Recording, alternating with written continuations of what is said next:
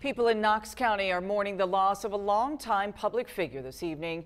This after authorities found Knox County Councilman Steve Tace dead near his home. It happened Wednesday in what authorities have ruled a tree trimming accident, and some of Tace's closest colleagues are reflecting on his life.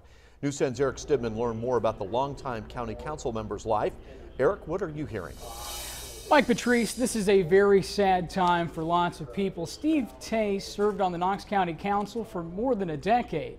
And prior to that, he served as a teacher in the Vincennes Community School Corporation. Now, authorities found Tace dead yesterday, about 100 yards from his home.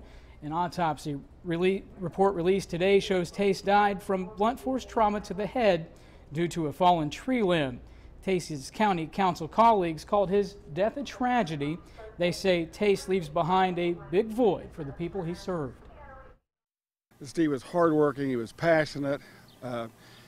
He did everything from not only serving on the county council, not only being a teacher, but he was also involved with the Soil and Water Conservation District. He was also a driver for the VA van because he cared about veterans.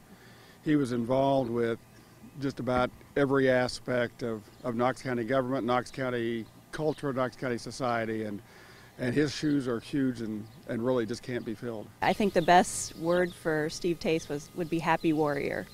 He was willing to fight the fights that needed to be done, but in a polite and a respectful manner. And you know, sitting beside him throughout those meetings, was always glad to have him near me, and he could always bring a smile to your face even after maybe a heated meeting. Funeral arrangements for Tace are pending at this time. Knox County Councilman Steve Tace was 57 years old. Mike? Thank you very much, Eric.